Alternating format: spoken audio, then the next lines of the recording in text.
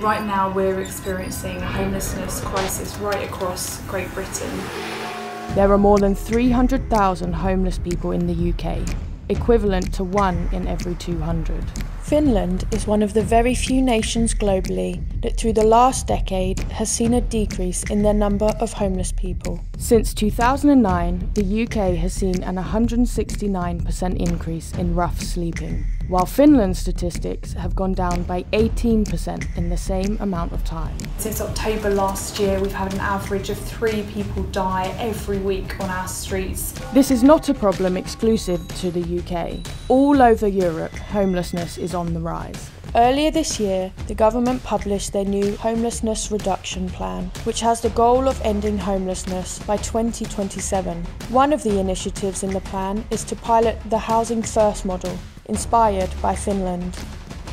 We believe that everyone deserves a home of their own, no matter where you come from or what your economical status is. The Nordic country is the only EU state not suffering from a housing crisis, which is a result of Finland's Housing First initiative, which started in 2008.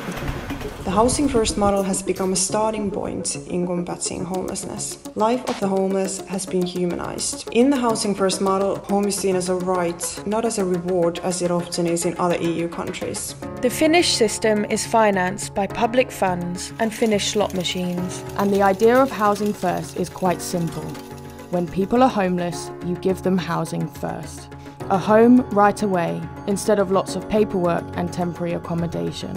Housing First uses ordinary housing, such as private rental flats, and is designed to get the most vulnerable homeless people off the streets.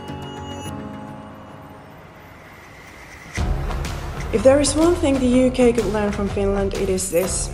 Everyone needs and deserves a home, and if we provide young people with one, it is much easier for them to start addressing other challenges in their lives. But what do you think? Is it possible to end homelessness in the UK? And are we